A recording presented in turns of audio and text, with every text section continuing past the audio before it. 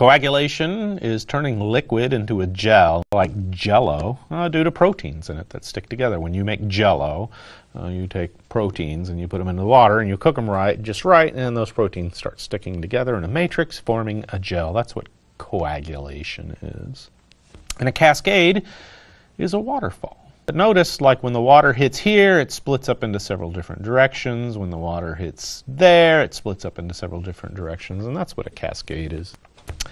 Now it'd be very simple if 1 activated 2, which activates 3, which activates 4, which activates 5, which activates 6, which activates 7 and 8 and 9. So it doesn't work that way. All right.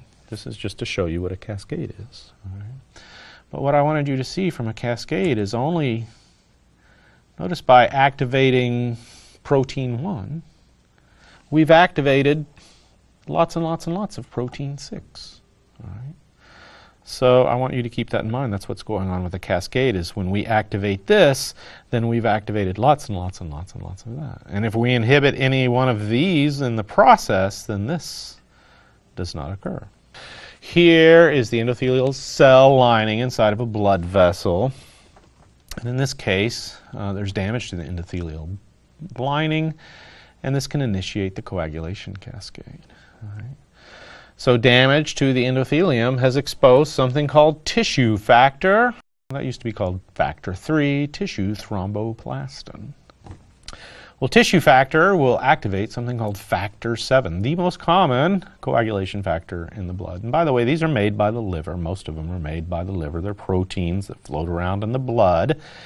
And this factor 7 has come in contact with the damaged endothelial lining and become activated. And so when you look at the coagulation factors, when they become activated, we call them A. Well, now that we have an activated 7, it can activate 10. And when it activates factor 10, that becomes factor 10A. And here in a little bit, we're going to talk about factor 10A inhibitors, drugs that block 10A from doing anything else. All right, factor 10A will bind to factor 5 and activate it. And the two of them together might be called prothrombinase complex. All right, well, that prothrombinase complex will convert prothrombin, formerly known as factor 2, into thrombin. And thrombin is factor 2 activated. All right. Well, thrombin's very important. Thrombin is the most important endpoint of the coagulation cascade. One of the most important things that thrombin does is polymerize to bind together the fibrinogens. All right, fibrinogen is factor 1, and we can take that fibrinogen and make fibrin. Fibrin is one of the most important parts of the thrombus. But thrombin not only causes fibrin formation, it causes platelet aggregation as well. And it causes the platelets to become attached to the fibrin. And so now my platelets aggravated, and they start attaching to each other. And the platelets and the fibrin coming together were the main two components of blood clot. Platelets and fibrin. Now we're talking about heparin. Heparin is an antithrombin activator. All right, heparin binds to antithrombin 3. Antithrombin 3 prevents the activation of coagulation proteins, especially thrombin and factor 10A. Remember, factor 10A was essential in converting prothrombin to thrombin. And heparin interferes with those steps. Antithrombin is a serine protease inhibitor. And so any conversion of a coagulation factor that requires a serine protease is inhibited by antithrombin 3. And remember, these are naturally occurring systems in the body because your body's always making blood clot, and then when it's made enough blood clot, it needs to stop and break it down. And so antithrombin 3 is your body's way of stopping the coagulation cascade. So here's my antithrombin 3, and it prevents the activation of coagulation factors, not only thrombin, but 10A, and any serine protease. You'll hear it called a serine protease inhibitor, a serin. Well, when you bind heparin to antithrombin 3, its effect is 10 times All right, so antithrombin 3 has 10 times the ability to interfere with the coagulation factors when it's bound to heparin. All right. So again, heparin binds to antithrombin 3 and increases its activity of thrombin 3 by 10 times. All right. So heparin is an antithrombin 3 activator. Its effect is immediate. We use it IV. It's only available IV. And we have to get a lab test to see how well the heparin's working. And that's called a PTT, a partial thromboplastin time. Although heparin is an anticoagulant, it does cause a rare disorder called heparin-induced thrombosis. It causes hypercoagulation. So there are people out there, you give them heparin, instead of it preventing blood clots, it causes blood clots. So be on the lookout for that. Protamine reverses heparin. Because protamine binds to heparin and terminates its action, protamine is the chemical antagonist of heparin. And be careful giving protamine to reverse heparin. Protamine can cause hypercoagulability if it's given too much. And I've seen more bad outcomes from the use of protamine than I have seen from overdoses from heparin. All right. Enoxaparin comes from heparin. Heparin is like a mixture of different molecules. Different heparins make up heparin. Enoxaparin, Lovenox, is one of them, and it's a fractionated heparin. They'll take the heparin and they'll purify it and get a specific molecule from the heparin. They'll change it. It's called low molecular weight heparin. And it works just like heparin does. It binds to antithrombin 3 and increases its activity. However, it has more activity against thrombin and factor 10.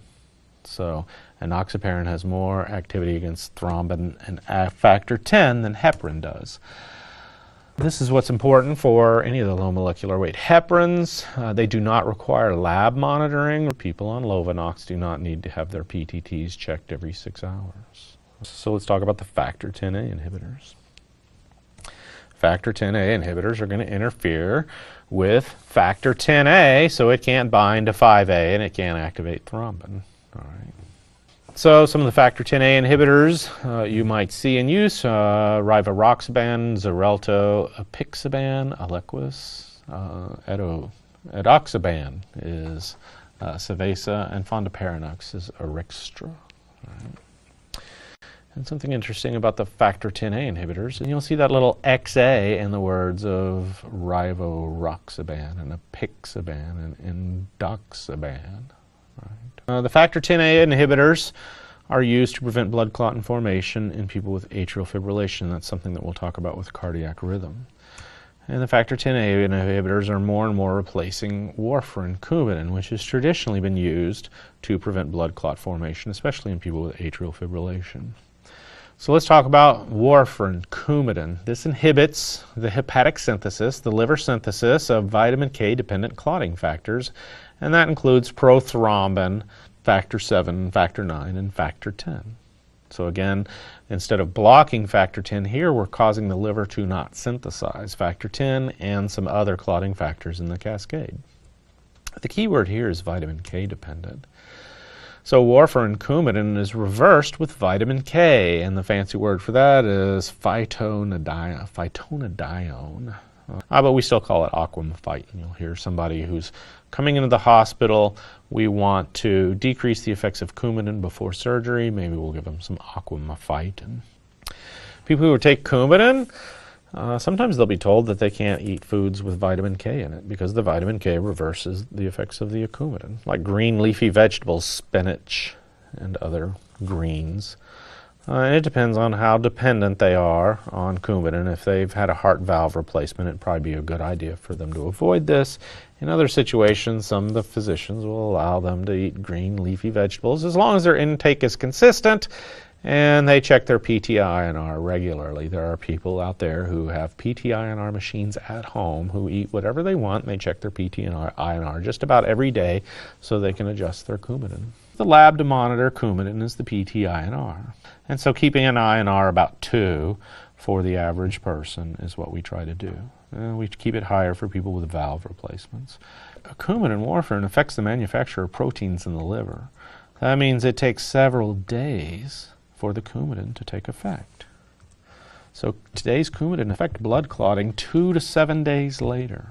Okay, that's different than like heparin. Heparin's effects are immediate.